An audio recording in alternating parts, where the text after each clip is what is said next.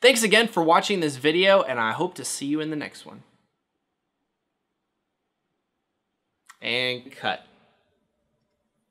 What's going on YouTube? On today's Mod Monday, I'm going to take you behind the scenes and show you how to solder like a pro. Mod Mondays is the series where I show you tips, tricks, and helpful hints to up your modding game. If you're going to be working with and modifying electronics, it's important that you know how to solder them together. If you're not familiar with soldering, it's the process of making electrical connections between wires and circuit boards, or wires and wires, or wires and switches, any combination of them. Soldering can be a very intimidating task, and when I first learned about soldering, I was intimidated as well. But with a little practice and patience, you too can be soldering like a pro.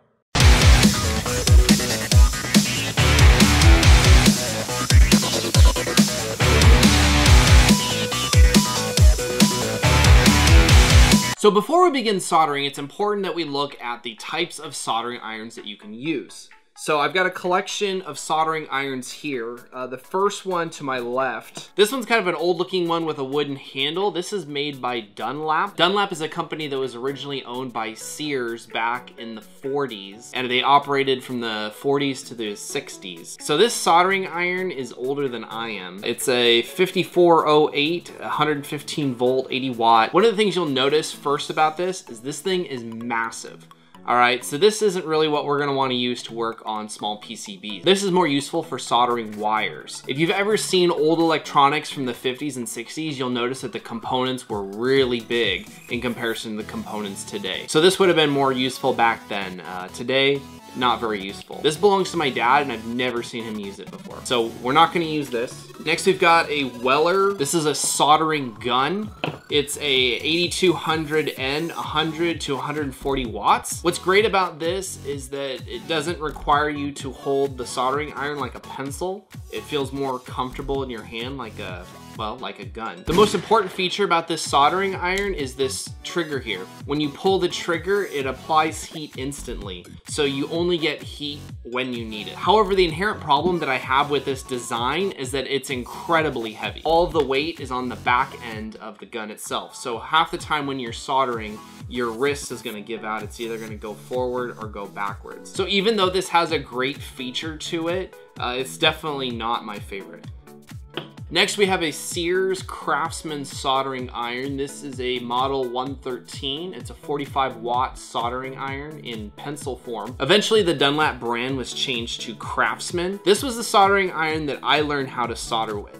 And what's great about this is it's not as heavy as the other soldering irons. It's very lightweight. Because it has a pencil grip, it allows you to manipulate the iron a lot easier. The biggest downside to this soldering iron is that there's no temperature control whatsoever. So you are getting the full 45 watts from this iron, which means that you need to get in there, solder, and get out quick. This is not a really good iron for working on PCBs because of temperature sensitivity of certain components. But still, it's a really good soldering iron if all you're doing is soldering wires together. All right, last but not least, this is the soldering iron station that I currently use. This is the Weller WLC100.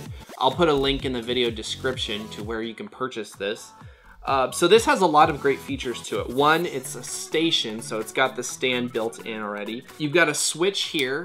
You can turn it on and off, and it has a dial here so you can adjust how hot the soldering iron gets. I usually leave it around 5 when I'm warming it up. And it comes with a soldering iron itself. This soldering iron uses a wedge tip. This is one of my favorite irons. Unfortunately, I lost the sponge that came with this in the process of moving, so I had to replace it with your standard kitchen sponge.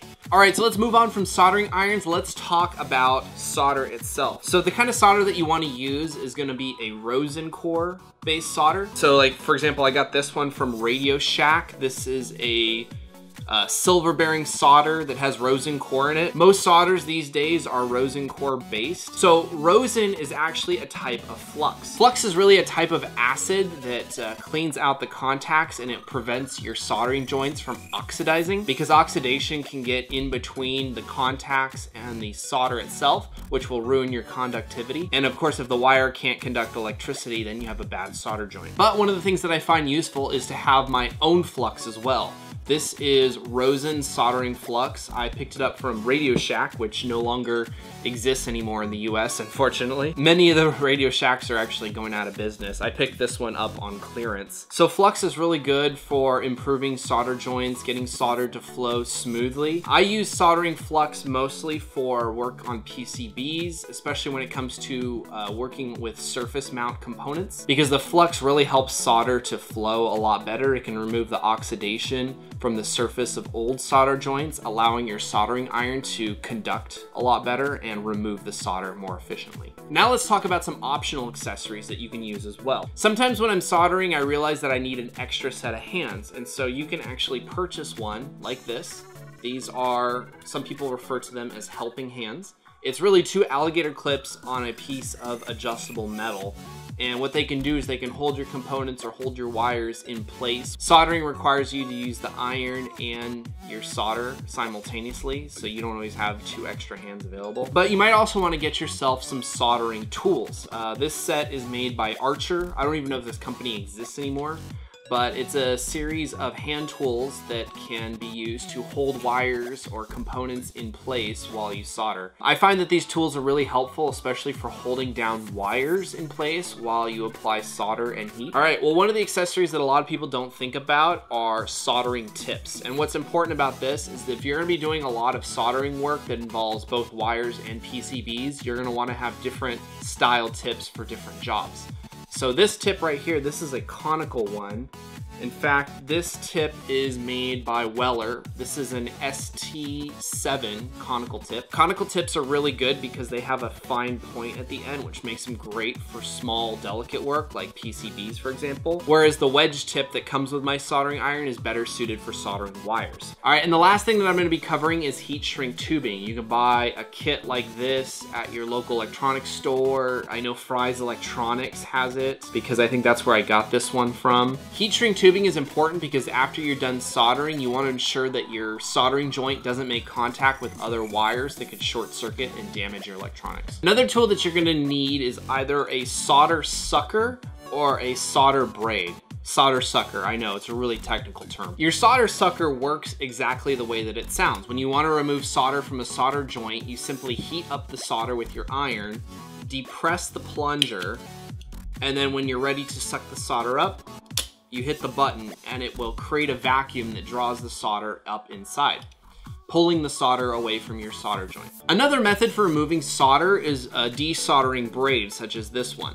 The way that desoldering braid works is that you place the braid on top of the solder joint you want to remove. You then place the iron on top of the braid, heating it up, and as the solder is absorbed into the braid, you pull it away. In my personal experience, I prefer using the desoldering braid for PCB work because it produces cleaner results. I prefer using the solder sucker when I have a lot more solder in place, usually when I'm working with wires. We're gonna begin soldering by first turning the soldering iron on, and give it about a minute to warm up. We want to ensure that our soldering iron reaches full temperature before we begin, and make sure you go ahead and wet the sponge because we're going to be needing this to clean the tip off. It's been a minute, and you'll notice on your soldering iron on the tip there's like a bunch of crud and stuff on there. That's old solder and old oxidation. You see that? It's all that crap that's on there. So we're gonna go ahead and wipe that off. Start by tinning the soldering iron or tinning the tip. And we're just going to put it on the tip.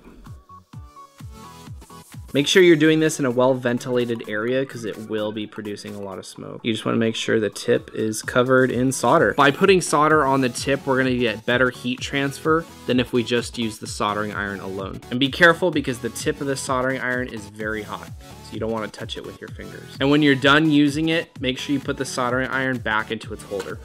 For my first demonstration, I'm going to be soldering these two wires together. You want to make sure that the ends of the wires are lined up and they're stripped clean. Before we solder these together, what we want to do is prepare each of the wires individually. Now, what's important when you're soldering the wires together, you don't need to heat the solder. You need to heat the wire, because if you heat the wire, what'll happen is that the solder should just flow right in. And I'll do it again here.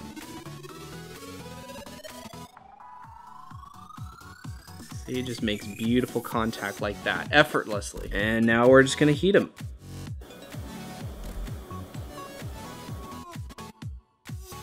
Like that.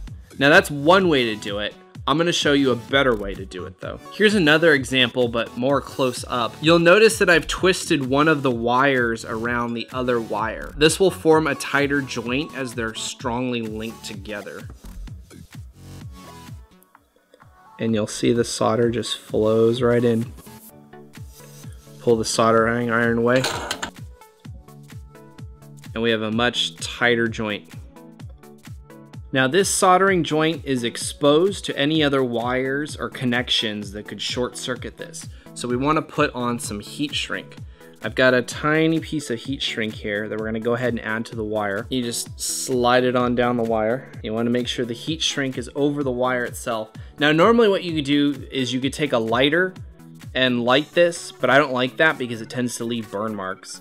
One of the best ways that you could do it is with a heat gun. Now I realize a lot of people don't have a heat gun, so I will take my soldering iron. I'll actually use this shaft portion to just heat it up. Start on the ends and just touch it carefully, and you'll see that it'll start to come together. Start with the bottom and then the top.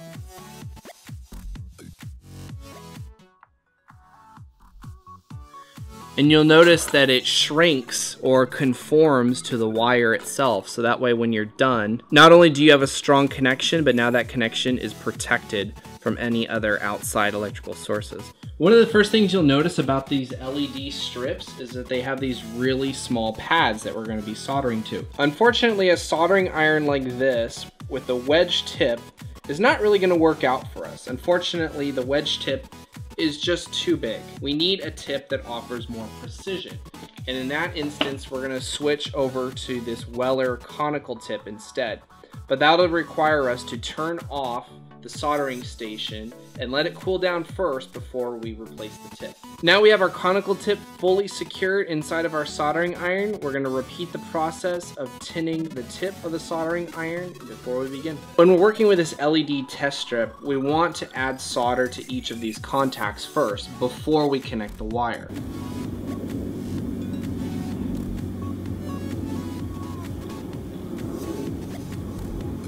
I went ahead and tinned this wire already. If you don't have any of the soldering tools like I have, you can use a pair of needle nose pliers. These should work just fine.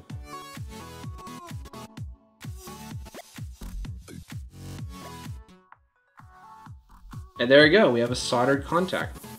All right, now let's say there's a problem. Let's say on one of these solder pads, we added too much solder and you're hitting it with a soldering iron, trying to pull it off. Chris, what do I do? Well, that's why we have these solder sucker tools. We're gonna go ahead and depress the plunger. So now it's loaded and ready to go. We're gonna hold the plunger in one hand and the soldering iron in the other. And when we're ready, we're gonna heat the solder and then we're gonna hit the button and draw the solder up. There you go. Now the plunger tool is better suited for work with wires, but let's say we're working with this surface mount board. Is there any other way that we can do it? Yes, there is actually. We've got our desoldering braid that we can use here. What we're gonna do is we're just gonna lay the braid on top and heat it. And you'll see that. See how the braid is picking it up? Look at that. You'll notice there's some yellow crap on there. That's flux. Not to worry about it. But Chris, you ask, what if I want to remove surface mount components as well? Well, those types of jobs, such as removing integrated circuits, are better suited for heat guns. But if you're removing small items like LEDs that only have a couple of terminals, you can actually do this with a soldering iron as well. So in order to help us, this is our Rosen Core soldering flux. So I've just taken a little bit on there. You can see it's kind of yellowish. We're just gonna go ahead and run the flux along the sides. Make sure you get the flux on the terminals. Now let's remember what flux is used for. Flux has weak acids in it that eat up oxidation. So this is gonna allow the iron to make better heat transfer with these terminals, allowing us to pull the contacts off and get the LED off a lot easier. Because the idea is that we want to get the LED off without damaging it. All right, so now that we've got the flux on both sides, we're going to take our soldering iron once again And we're gonna begin just heating both sides and trying to lift the LED off. Just trying to get a feel for how it loosens up. So you'll see it's producing a lot of smoke here. You want to try to get the tool underneath the LED if possible.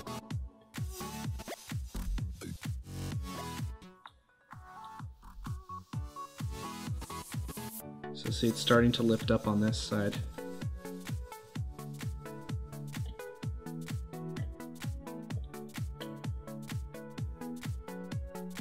There you go, we got it up on one side.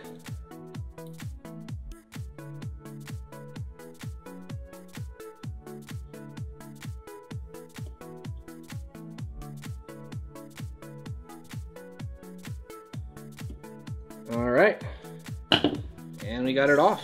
We'll go ahead and pick it up with our tools. There you go, you can see it. We got an LED, all 6 terminals are intact, and now we can wire it up for our Steam Link mod. So you've probably seen this board somewhere before. This board probably looks familiar to you because it was used in the Steam Link mod. I repurposed these LEDs inside of the Steam Link in order to light up the window. If you enjoyed this video, let me know by hitting the like button below and sharing the video. Join the ImmodderNation and get subscribed today by clicking on the subscribe button below, or you can click the IMDN logo in the bottom right corner. And when you do, click the bell icon inside of the subscribe button to get notified the moment that I release new YouTube videos.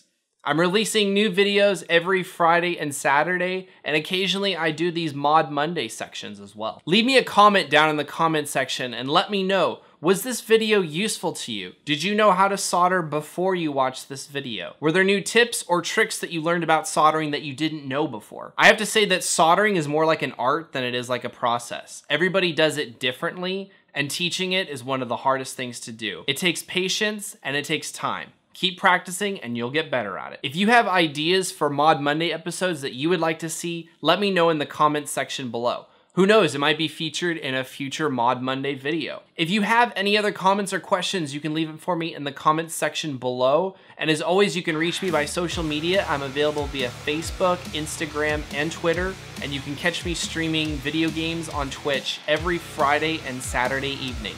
The times are listed to the right. Thanks for watching, and I hope to see you in the next video.